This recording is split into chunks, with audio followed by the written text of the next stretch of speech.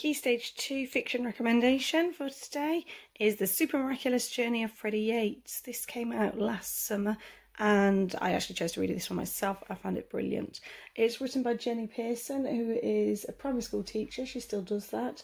So she understands the children that she's writing for, so that's why this is so good. And it's illustrated by Rob Biddulph. Hope I'm saying that right. You might have seen him during lots of the drawing videos over lockdown, the Draw with Rob.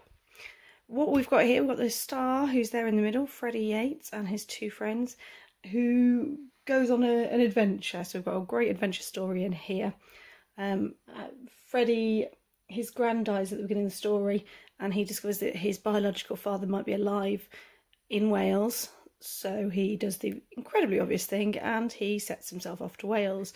And along the way there are adventures, there are disasters, there are very funny circumstances, because it is a laughing out loud book, this one here.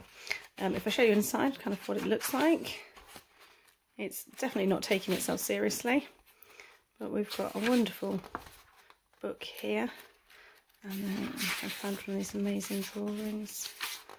It's illustrated throughout. So we do have pages of the text, font changes in there to keep it interesting, to keep it engaging, and the illustrations as well.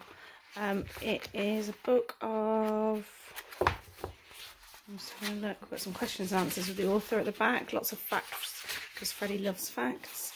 It is a 288 page book, so it's a nice size, it's not too long, it's going to keep them on, keep them interested, and it is just so funny.